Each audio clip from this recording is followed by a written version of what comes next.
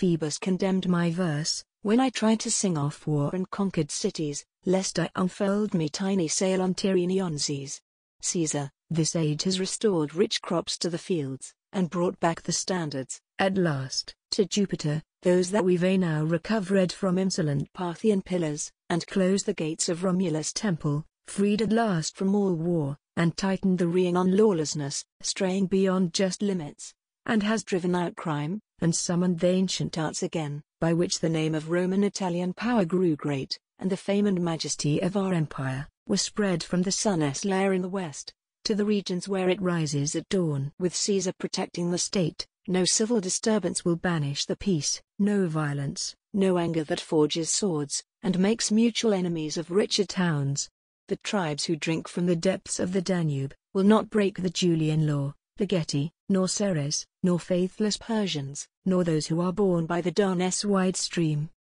On working days, and the same on holy days, among laughter-loving Bacchus gifts to us, with our wives and our children we'll pray, at first, to the gods, in the rites laid down, then, in the manner of our fathers, bravely, in verse, that is accompanied by Lydian flutes, we'll sing past leaders, we'll sing of Troy, Anchises, and the people of Venus,